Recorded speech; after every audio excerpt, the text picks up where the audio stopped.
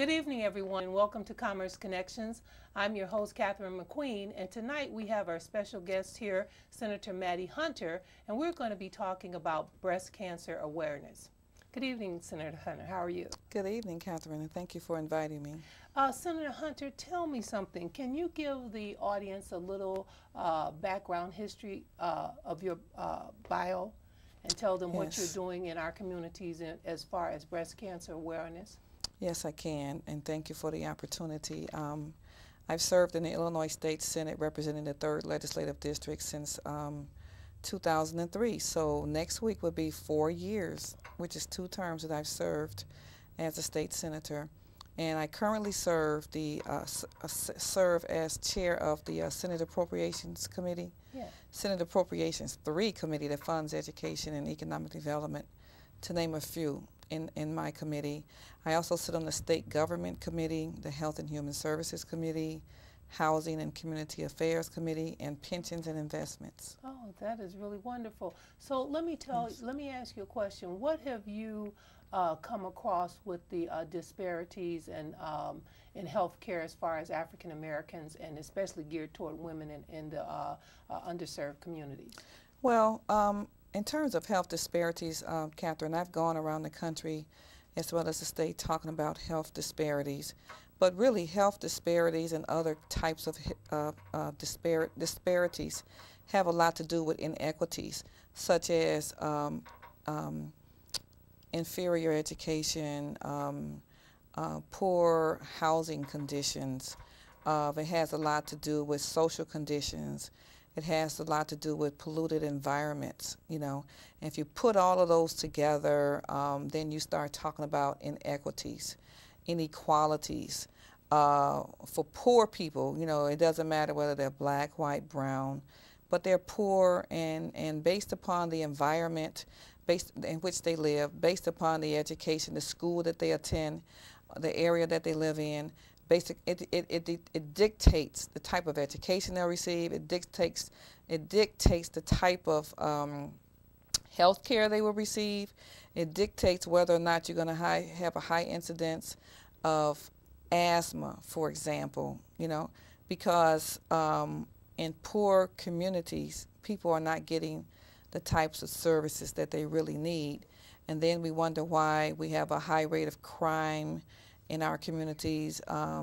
It has a lot to do with why Johnny cannot read. Yeah. It has a lot to do with poor education funding in poor communities throughout the country, you know.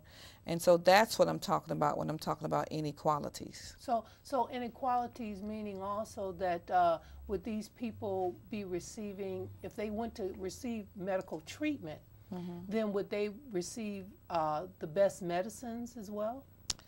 It depends. I think that if you compare, what you need to do is basically compare, let's take the south side of Chicago, for example, which is part of the district that I represent. I would say that the health care would be different if a person were to go on the north side. Or the northwest suburb or something like that. Same thing for education. You know, if you do a comparison between south side, west side of Chicago healthcare education, comparing it with northwest side.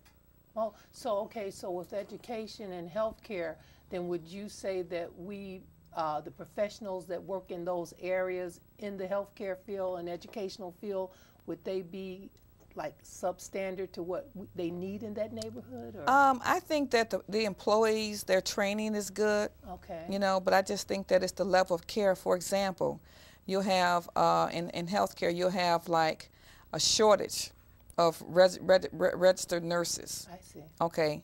In the poor communities as compared to a higher number of RNs and other staff, supportive staff on the northwest side or other parts of the state, you know. Same thing for education. You might have better trained maybe or more teachers or smaller classrooms on the northwest side as compared to poor communities, south and west sides, you know, where you have like 40 kids in a classroom, you know, with one teacher. Yeah. And you go like to the northwest side where they may have small classrooms, 10, 12, 15 students, in which, you know, the teacher can focus more on the students. They'll get a better outcome, you know, in terms of test scores and better tutors and those kind of things. So then, so you think that if part of the problem, if they had better education, they would be in tune to their health, being more tuned to get better health care? I think so. I think that we'll be better in tune with knowing how to better take care of ourselves if we had a better education. Mm-hmm. If we had a better education, we could get better jobs in our communities. Mm-hmm. If we had a better education, we could live better. You know, we wouldn't settle for less. You know, we would begin to not accept what everyone tells us. Mm-hmm. We would start questioning the conditions of whatever, you know, in order to make our life and our family conditions better, you know. So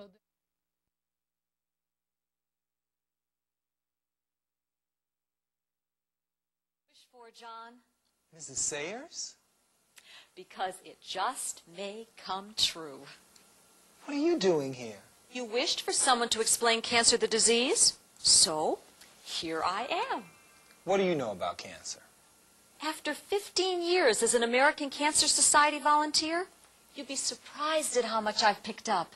You mean I could have gone to the American Cancer Society and avoided this class? Don't feel bad. Very few people really know what cancer is. Ooh, and from the looks of these notes, I have arrived just in time. Oh, Jonathan, I would have thought that by now your handwriting would have improved. Oh, or are you studying to become a doctor? It's just that this class is a lot harder than I thought it would be. Besides, I've just decided to drop out so that I won't hurt my GPA. Hey, what will your mother say about that? I'm in the wrong class. I don't want to be a doctor.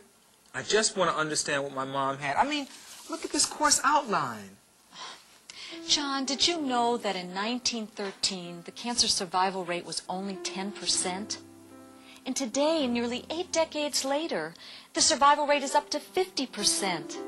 Yes, that's good. That's very good. But the subject is not an easy one. So you're telling me that smarter minds than mine are still learning? Come here. Here, look into the microscope. This is a normal human cell. Your body is made up of trillions of them. This is DNA. DNA is the blueprint or programming within each cell that tells the cell what to do. Within this DNA programming are the instructions when to duplicate and then divide to make new cells. Now, look into this microscope. These are human cells that have transformed into cancer cells. For some reason, their programming has gone wrong and they are dividing uncontrollably. As these cells divide, creating new abnormal cells, they take over the immediate area of normal tissue to form a tumor. An important side note, a tumor is a mass of cells which may be benign or malignant. Now, take a look over here. These cancer cells have invaded the bloodstream and are traveling to other parts of the body where they don't belong. This process is known as metastasis. What about all these other terms like oncogenes and oncogenesis? Well, let's figure them out. First of all, onco means cancer, and genesis is the beginning. Right. Oncogenesis is the beginning of cancer. What about malignant and benign? The doctor used those terms a lot with my mom. Malignant is another word for cancer, while benign is a tumor that's not cancerous. And you were ready to drop out. What about oncogenes? Cancer of the genes? Now remember, in every cell, the DNA works as the blueprint. Physically, the genes are made up of individual strands of DNA. When one of these genes malfunctions, it can trigger the transformation from a normal cell into a cancer or malignant cell. So what are the types of cancer? Well, there are over 100 different diseases that are called cancer. We can group or classify these diseases into 4 basic types, depending upon the cell or tissue of origin. Carcinoma arises from epithelium, the lining or covering tissues. Like a cancer arising from the lining of the cervix is squamous carcinoma. A cancer arising from glandular epithelium is an adenocarcinoma.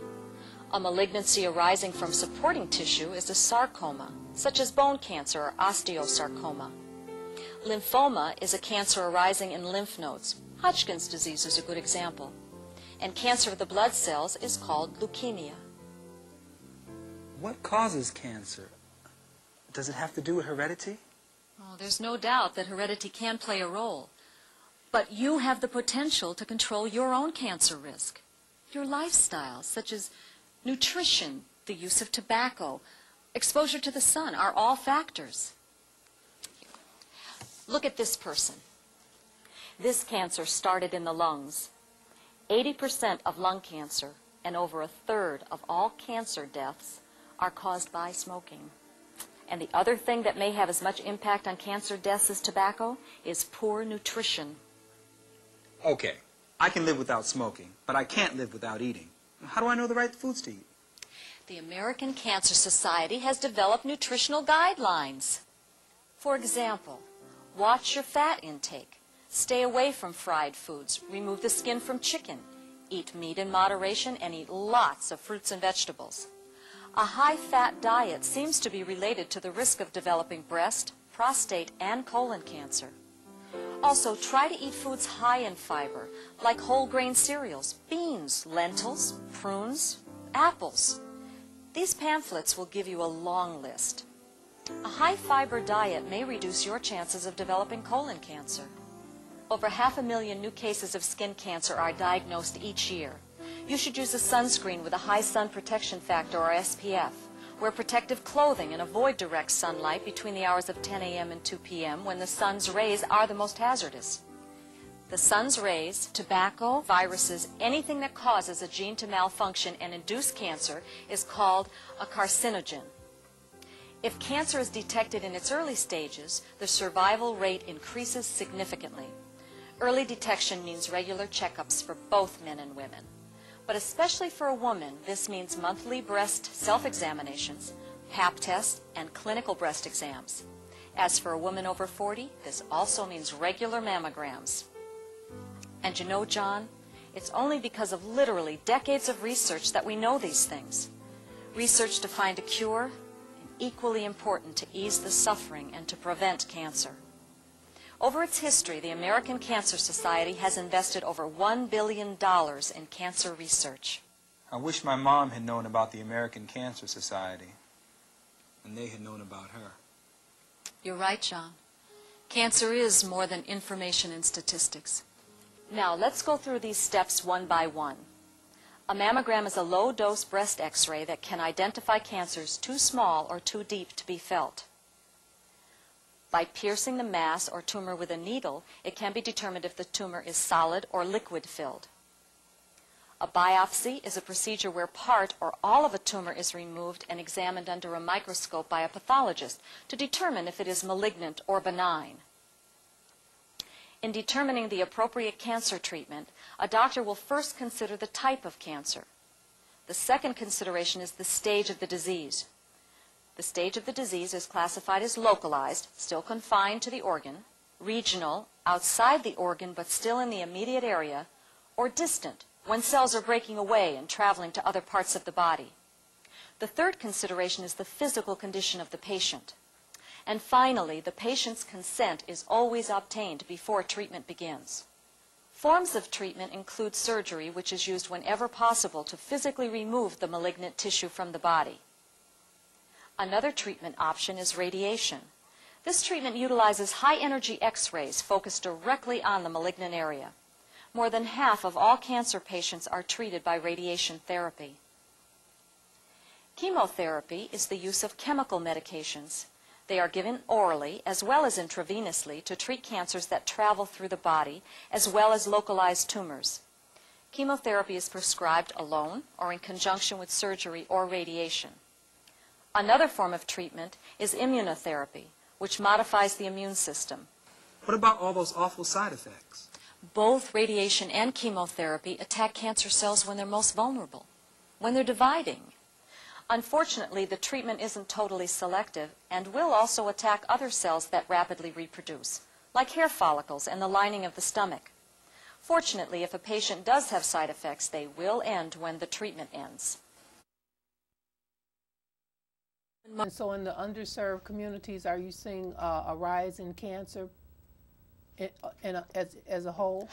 I think so, yeah. Not only cancers, but anything dealing with health. A high increase of diabetes, asthma, cancer, hypertension.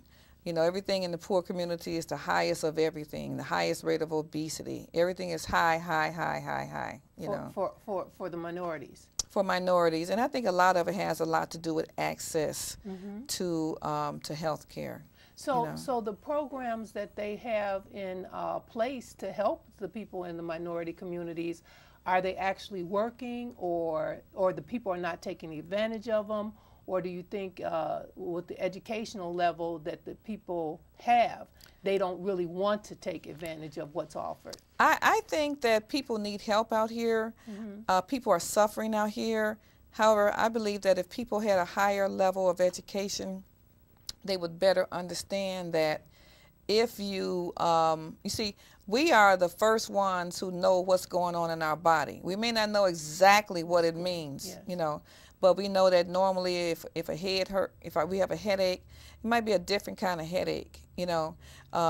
We might have some heart palpitations, you know, but we're so afraid to go into the doctor at the very beginning of any kind of condition, and we wait to the last minute, and next thing you know, we run into the emergency room, whereas had we dealt with it when we first received any kinds of signs or symptoms, you know, then we could have gone to our physician, and that would have reduced the low cost of health care. You know, it could possibly save a life, you know, but we're so afraid that we might have a deadly disease or something like that, that we always wait until the last minute, and by the time we finally decide to go into to see the doctor or go to a hospital, we're half dead, or the condition has increased, and, you know, and we're at critical stages at that particular time, you know. Well, do you think that part of the reason why a lot of people are so apprehensive, especially African Americans and minorities,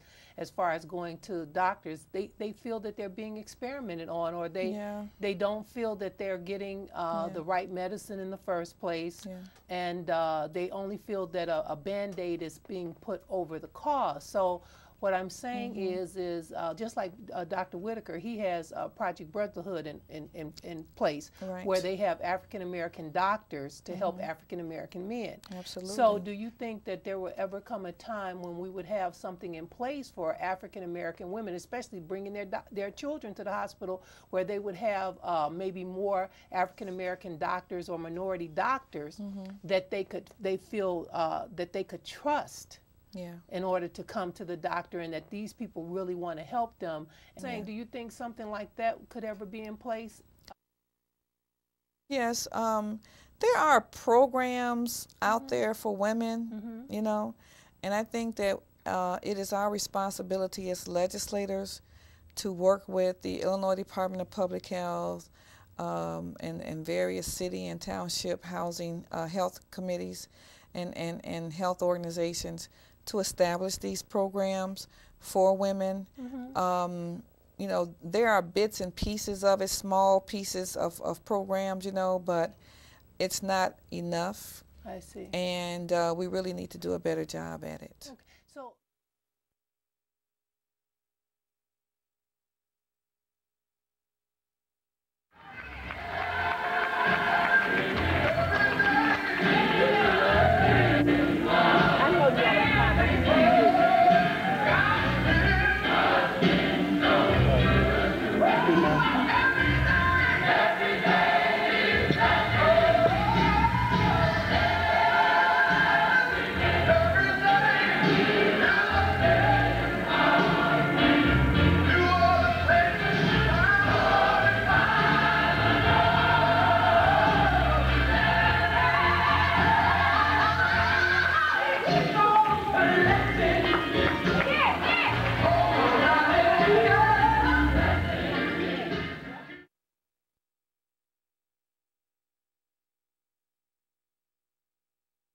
far as senior care, are there programs intact for seniors Yes. in the minority community? There are increasingly more programs for seniors. I see more programs for supportive and assisted living facilities. You have many churches who are now building new facilities, and you have other healthcare organizations that are out there building new facilities or taking abandoned buildings, warehouses, and grocery stores and renovating them for our seniors, you know.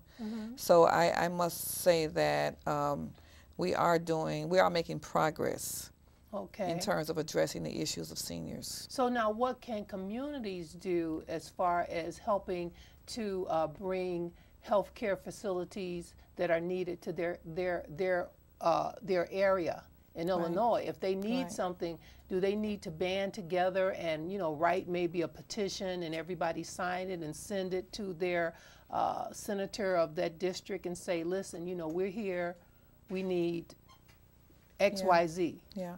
There's a number of ways, but of course petitions are a very effective way of communicating with elected officials. Some people can just pick up the phone and call their elected officials and get an appointment, or sometimes they can actually talk with them on the telephone. So you can go that route. Some people write letters, some people email elected officials, you know.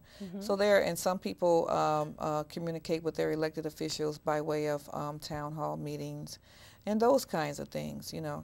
So there are a variety of vehicles in which the community can contact their elected officials to make them aware of what the needs are in the community. Okay.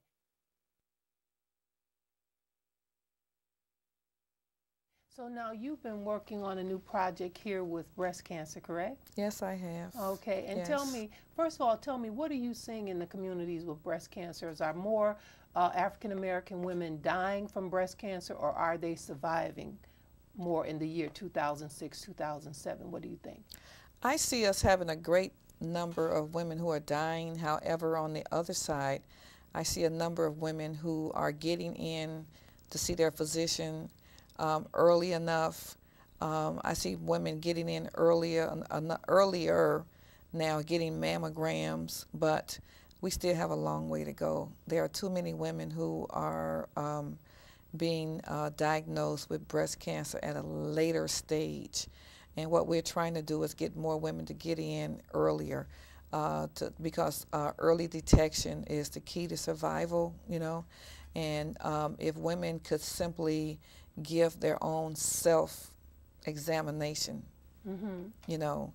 Yes, because I know the old examination was to make circular motions around the breast. Right. But now they have a new technique where it's like mowing the lawn, and you actually go up and down on the breast, because they're saying that you would be able to find more lumps if you go up and down. But here is a situation, though. I believe some women are really afraid to find out if they... Oh, yeah, that's one of the major problems. That's why we wait so late to go in to see our physician, is because we find the lump and we says, oh my God, I have breast cancer, you know, and we're self-diagnosing ourselves rather as opposed to getting in there and actually talking, going in there and actually getting examinations and letting our physicians, who are the experts, to examine us and check us out to see what's really going on. I know that myself, I have very, very, very lumpy, thick breasts. And so I make sure that I get in every year for a mammogram. And I always have a concern, but I also administer exams myself, you know, to see if I can catch anything before anything happens, you know, that I have no control over, you know. But I just think that I know that there's a lot of ladies who are out there and young women who are out there who notice a change in their breasts. You now, know. when you say notice a change, what are we looking for? Well, we can look for discoloration of the Oreo. Of the Oreo, you know. We can just notice some lumps, you know, swelling. Some women might have some mucus coming out, or Okay. you know what I mean? Yeah, and I also heard that sometimes women's breasts have caved in. Yes, Yeah. yes. So any kind of change that you notice in your breast, pay close attention to your body. That's the most important thing about everything. Because it's telling you something. It's telling you something. And so I know you could be quite concerned and quite afraid, but you got to remember, the earlier you get in there, Yes. you're saving your life, because you don't know what it is. Right. And you know,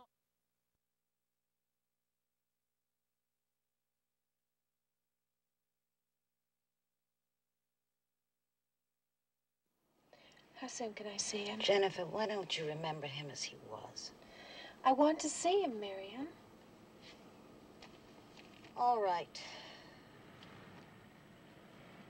I've booked you into a hotel near the studio. And why did you write me for an appointment with the doctor? He's already told you everything he knows. It's not about Tony. It's for me. It must have been a shock when you discovered it. But lots of lumps mean nothing. I mean, some are only cysts, aren't they? Yes, but this one wasn't. The doctor took a biopsy and it was malignant. Oh, Jen, I'm sorry. It's pretty hard to take. Tomorrow they have to perform a mastectomy. Doctor says it's not the end of the world. He says lots of women live long and happy lives after successful breast surgery. Point is to catch it in time. I'm sure they will, Jen. Afterwards, you can come to the beach with us and recuperate. I'd love to. You know, it's funny. All I've ever had was a body, and now I won't even have that. Oh, Jen, now stop talking like that. Well, Lion will find you a job. I know he will. And, honey, let's face it. All I know how to do is take off my clothes. Jen. Hello? Yes, I placed a call to Milwaukee. And I'm all right. Really, I am. Run along. I'll stay with you tomorrow. And don't you worry. Bye. Bye. Hello? Mother? I had to talk to you. There's something I have to tell you.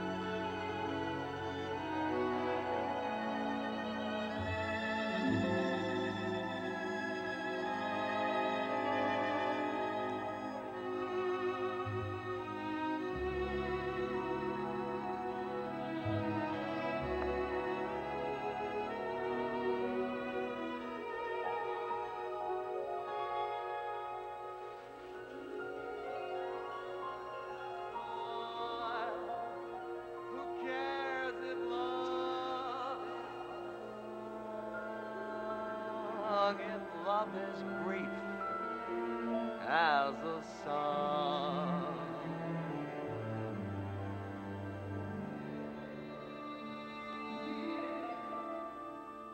come live with me.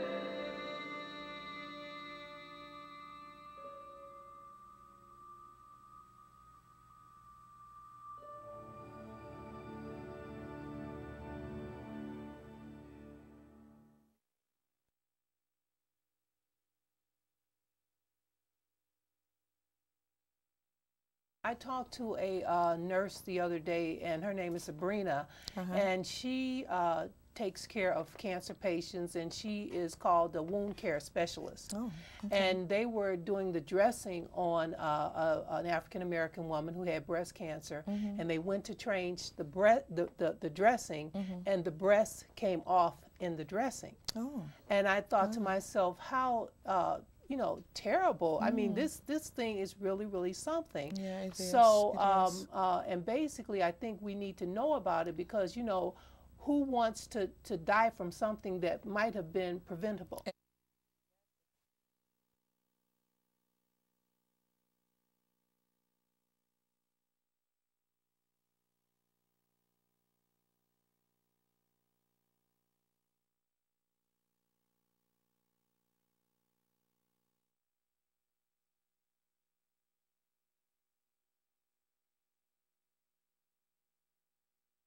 Have supportive services in the state of Illinois for people yes. suffering from breast cancer? Yes. How would people who have breast cancer, especially in the underserved communities, how would they find out about these supportive services?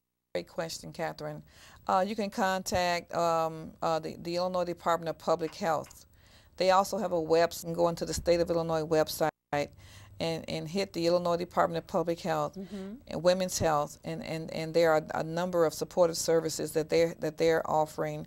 Also, the American Cancer Society has a number of supportive services, and also you have some supportive organizations. There's a group out there called Sisters, Why Me, Coleman Foundation. Those are out there. You have these groups have walks where they're encouraging family members to go out and walk to raise money for breast cancer. And I think that it's a great thing. I know Salem Baptist Church had a walk over the summer and they raised dollars, you know, for breast cancer. And I think it's a wonderful thing that people are rallying behind this issue because it's such a dreadful disease. It's devastating to the individual as well as to family members. So yes, but there are supportive services that are out there. Say, for instance, somebody is diagnosed with breast cancer and they have to have their breast removed. Are there organizations in place to help them do reconstructive surgery, especially if they're minorities? They don't have money to pay for that. So, I mean, they do don't they have just money. Lose the breast, or do you have organizations that will help with reconstructive surgeries? Well, first of all, if a person is diagnosed with breast cancer, the physician will direct them to the right place. They will direct them to various hospitals. They will direct them to the American Cancer Society, who has monies for a number of different kinds of programs and supportive services. The Illinois Department of Public Health, they actually fund various kinds of programs and initiatives. So people don't feel as though there's no hope. Don't feel as though there's no place to go. There are plenty of places to go. You contact two major organizations that I know of that I know you can get immediate help from, and that's the American Cancer Society as well as the Illinois Department of Public Health. Now, they also fund various organizations in which if you go on those two agencies' websites, they'll list out who they fund and where you can actually go nearest your home for help. I see. So don't feel as though you're isolated and that you're the only one out there who is experiencing this problem, because it's not true. There are plenty of women out there, unfortunately, who are being diagnosed, but they're getting help. Women are living longer, Catherine. They're living longer than they were before. That's right, because they got in there early enough and they were detected early enough. Okay. Well, look, now this is out. This is a breast implant. Yes. This is by Mentor Incorporated, and this is the new breast implant that has been approved by the FDA. Yes. Silicone. Yes. And so do you want to feel that? Yes. Okay. But my point is that, like, if a person needed the reconstructive surgery, would the organizations be willing to, you know, do the implants? And here's another one. Now, this is the one where they actually put the saline in. Oh, okay. Well, you know, a lot of this has a lot to do with the physician. Your physician will give you recommendations and options, and it's between the patient and the physician. Right, because see, what's going to happen is a lot of women, if they think they're going to lose their breast, and then they just have flat chest, nothing there, right, they're going to want to know, well, I don't have any money, so what can you do to make my self-esteem, the level of the self-esteem come back to the normal level that I had when I had my breast. If not increasing your self-esteem. Yes, there are a number of products that are out there on the market for women today. women no longer have to suffer the way that they've done in the past. You mean like to just go and buy a bra that had a... Yes, yes. Okay. There are options out there for women. The key is getting in there and start talking to people, asking questions. Just ask for help. Somebody, they'll help you. Just ask They'll for help help. you. Ask for help. Just ask for help. And then if they can't get any help, they should call their who? Call to the... If they feel as though they're just walking into closed doors. Or getting the runaround. Or getting the runaround. Call American Cancer Society. If you do not have that phone number, you can dial 411 Directory Assistance, and they will direct you to the nearest American Cancer Society organization in the area in which you live. And you can contact the Illinois Department of Public Health. Cook County Hospital also have breast cancer program for women. And check local hospitals in your area, because many of them have now have breast cancer programs that you can contact, and they'll help you even if you do not have any monies. The Illinois Department of Public Health and the American Cancer Society has programs for women who do not have any money.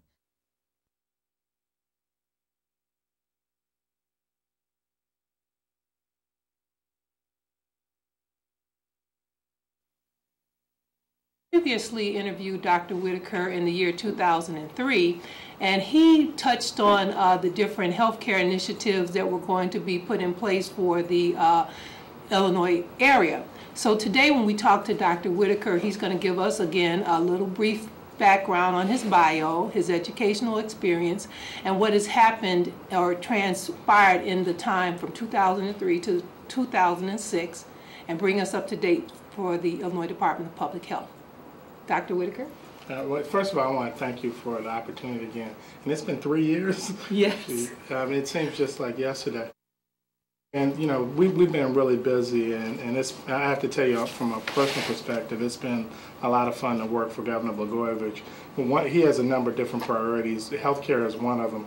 So despite us having a $5 billion budget, and that's with a B for the state, our department's budget has grown as we've done new and different sort of programs. All right, now the governor just recently expanded the program on breast and cervical cancer, and the program is called IBCCP, the Illinois Breast and Cervical Cancer Program. Can you explain to the viewing audience what that is going to do for the women in Illinois? Sure. The IBCCP program, the whole idea behind it is that you want to get folks into screening for these two cancers that are preventable the earlier that they get screened.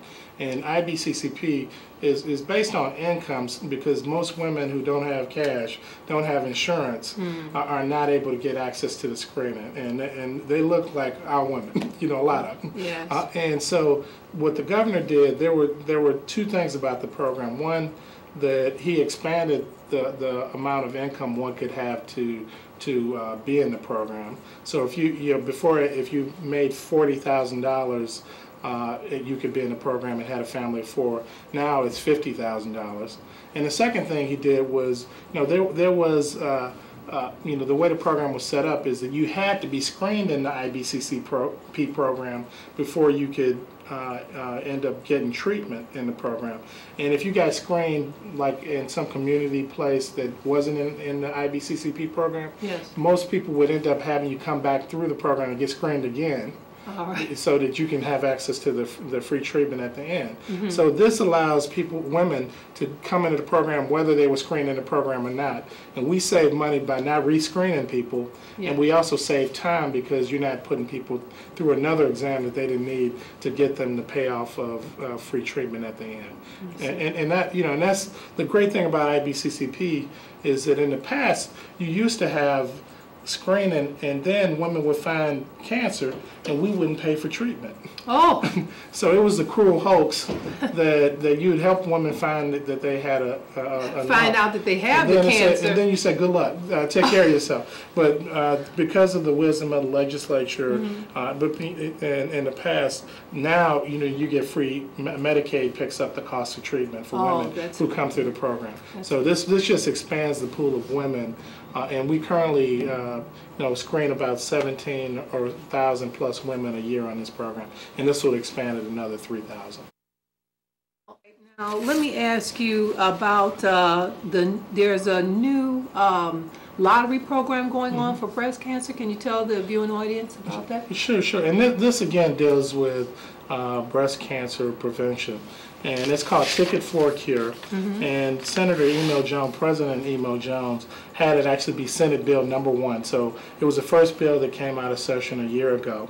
And the idea is that you buy a ticket, and the funds from the ticket will support activities related to breast cancer prevention.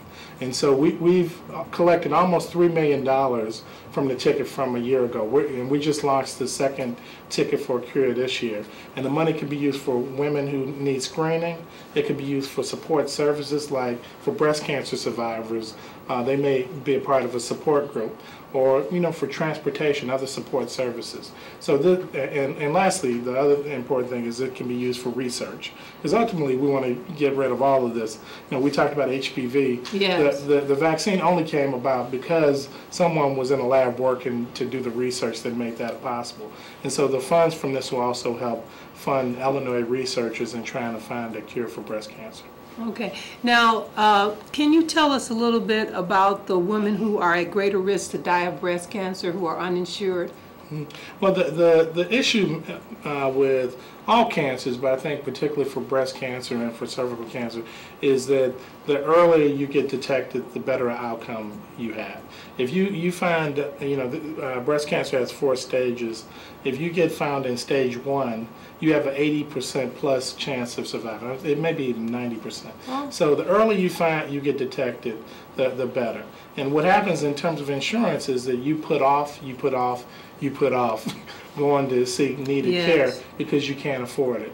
And that's why places like Cook County Bureau of Health Services, the county hospital, is a great thing for the state of Illinois, because people at least have some place to turn. In a lot of major cities, you don't have that public health system. So it's critically important that women have access to services, poor or not, early in terms of screening, as opposed to later, because as the time goes on, there's less you can do about it. And that's true for HIV, that's true for breast cancer, that's true for most everything. Can you give the telephone number to the IBCCP program? Sure I can. It's in the stack of papers also. And the thing to note, this is not only, the number I'm going to give you is not only for the IBCCP program, but also for any women's health programs that we might have. And I think it's at the bottom here. It is Women's Health Line at 888-522-1282. And let me say that again, 1-888-522-1282. And that should be on the top of my brain, but as you can see, my brain is filled with a lot of things. All right. So. Well, you've certainly been working, Dr. Whitaker, and I want to thank you so much.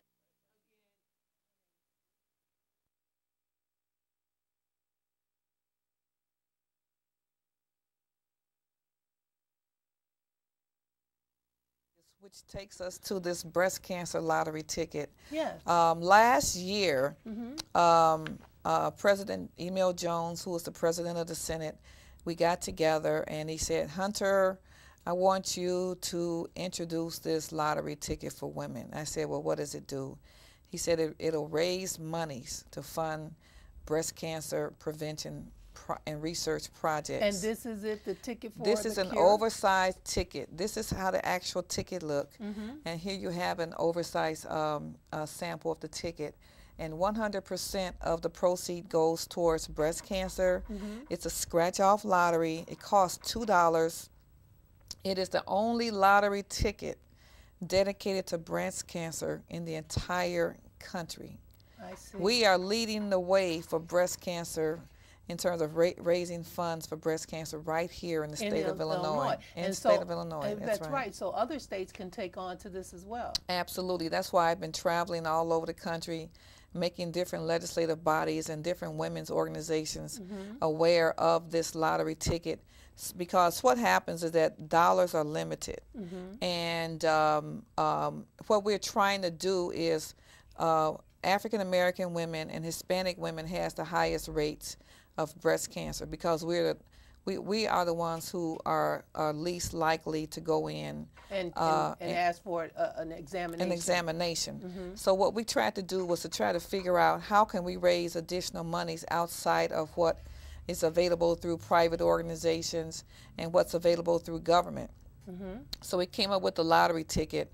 And thus far, you see that $3 million at the top that says current total proceeds. Proceeds is $3 million. That's right. Since this lottery ticket has been on the market since January 9th of 2006, we have raised an astounding $3 million. Right, and as a matter of fact, you had opened up, you were going to give out grants, as a matter of fact. That's right. And that deadline for the grant application was December the 11th, correct? That's right, this past Monday. Oh, That's you right. know, very good. Yes, because very we good. went down there, as a matter of fact, we had an idea of how to get the information out to the communities. So now the $3 million is in. Right. And they opened up the request for proposal. That's correct. And you had to get that information in. Plus, even if it opens up again, audience, let me just tell you this. They want new, innovative ways to distribute this money to communities. Organizations. And organizations, that's right. And what happens is that there are 3 areas in which services can be provided. One is research, which mostly your public and private organizations can bid on those organizations, that research project. Also, promoting awareness and education. Now, those are 2 of the most important keys, in my opinion, is promoting awareness and education, because what happens in terms of promoting organizations, and a not-for-profit organization can respond to a request for a proposal. Now, as you indicated, Catherine, the deadline for the first round of requests of the proposals was due December the 11th. That's right. Okay, so that deadline is gone and it's over. So when will the next one be? There'll be another one probably around March or April of next year. That's okay. That's good. And so let me just let the viewing audience know. So they're going to open up grant applications, accepting grant applications again probably in March of 2007? Or the spring. Okay. Yes. And then this money is going to, these grants are going to be funded through the Ticket for the Cure. Ticket for the Cure. The bill that I passed was Senate Bill 1, which is called Ticket for the Cure. We have a statewide advisory council called Ticket for the Cure. The ticket in itself is actually called Ticket for the Cure. And we have the dollars that go into this fund that is called also Ticket for the Cure. And those are the dollars in which we'll use for to dispense to non-for-profit organizations that are in good standing with the state of Illinois. So they have to be non-for-profit?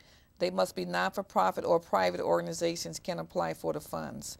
But I strongly encourage grassroots organizations to apply for the funds, because what we want to do is get the monies out there to the people.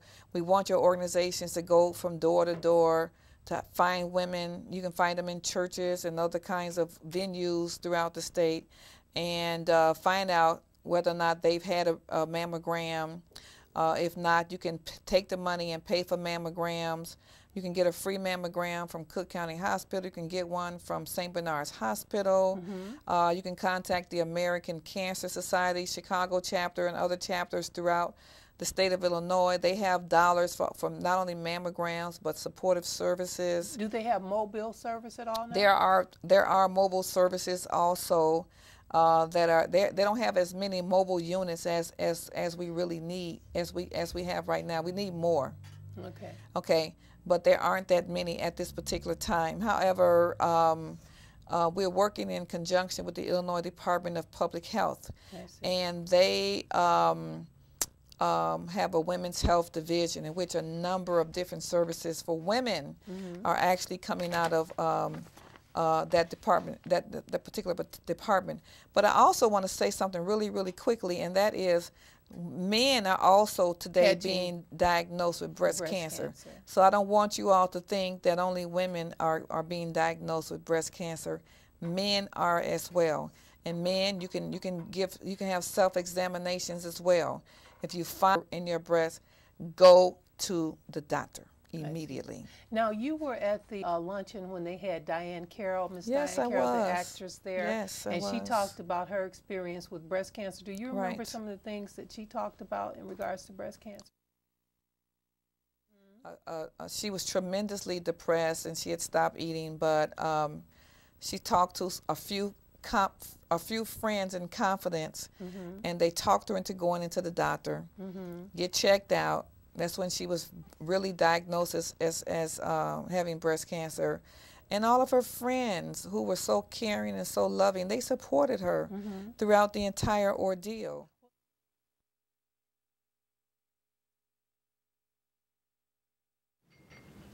My personal experience with cancer began at the age of 63, on 29th, 1999. I went in for my annual check. Oh, don't figure it out, I'll tell you.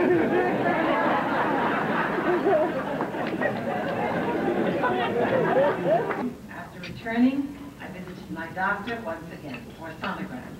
I was not worried. I was not concerned.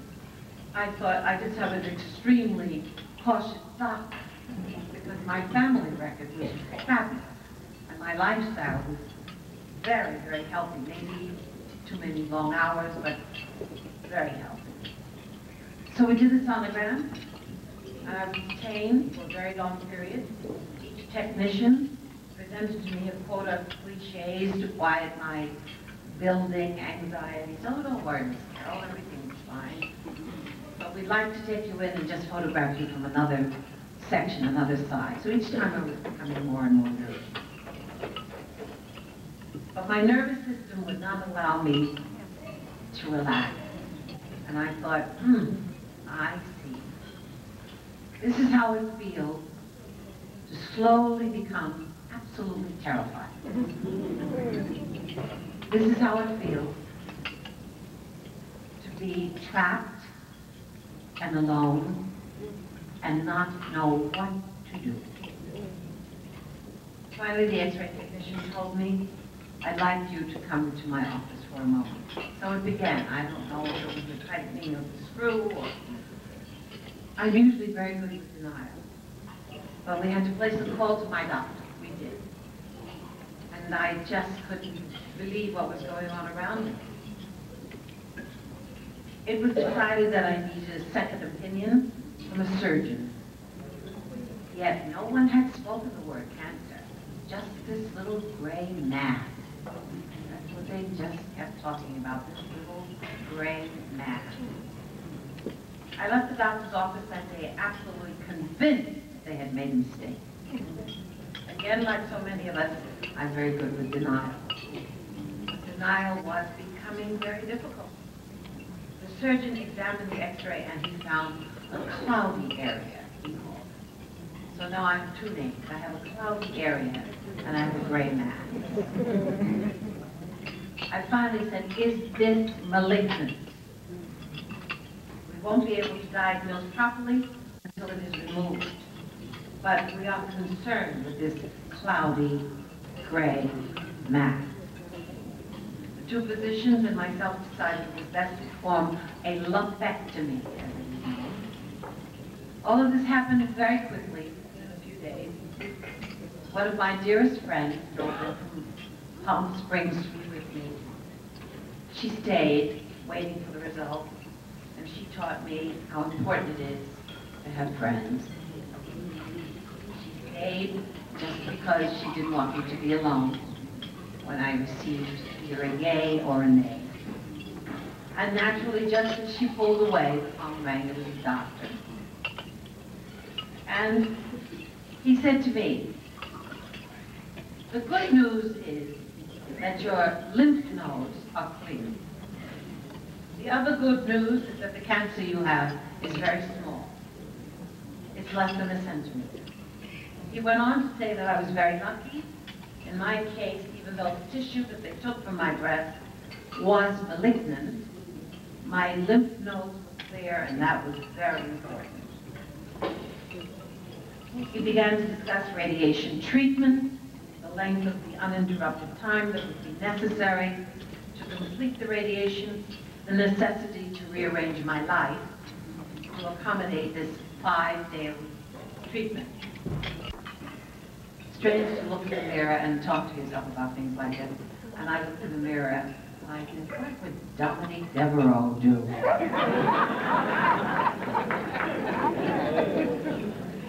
But eventually you get even thinking about it. But like many of you, I was told from the time I was born that looking well, being attractive, is very important. It was very important to my mother. My mother got up every morning and Shirley Temple curls. I was supposed to look attractive. So eventually, the radiation treatment ended. I have now had some very positive checkups. And now, I must tell you, I feel amazingly well. My energy level is very high. If you can find a way to help your friend or family member with their fear and denial, do it. And I want to thank you very much. It has been my honor. Remember that if it were not caring people doing the work that you do, many of us would not be here today. And I hope to live to come back to visit you another time. Thank you.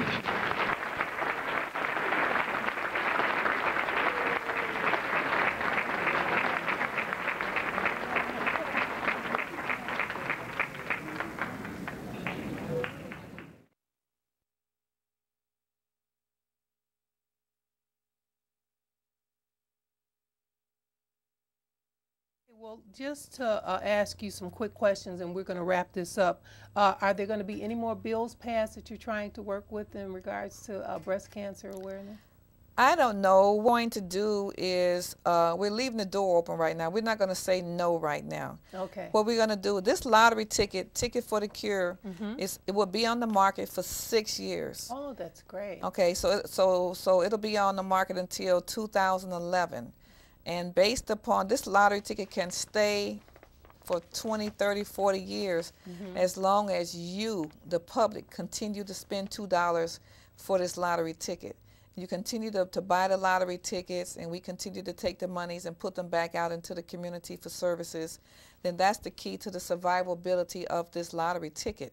So right now we're going to see what happens. What I'm finding out is more women who are much younger. I'm running into women who are 15, 16, 17 that are developing breast cancer? Yes.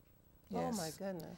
Yes. So so anyway, we're playing things by ear. We're taking in as much information as we possibly can, and we're evaluating the entire matter to see if we need to do anything else legislatively as it relates to breast cancer. And so can you tell the viewing audience how you got involved with this breast cancer program? Well, I became concerned about the breast cancer subject matter because I lost a sister-in-law who was diagnosed, and she was diagnosed too late.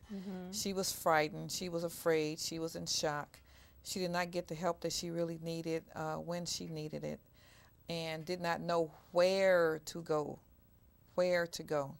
And you know, eating the proper diet, exercising, you know, a lot of that stuff has a lot to do with it as well. Taking care of ourselves, taking control of our life. But you must you must work with a physician. You can't do it by yourself.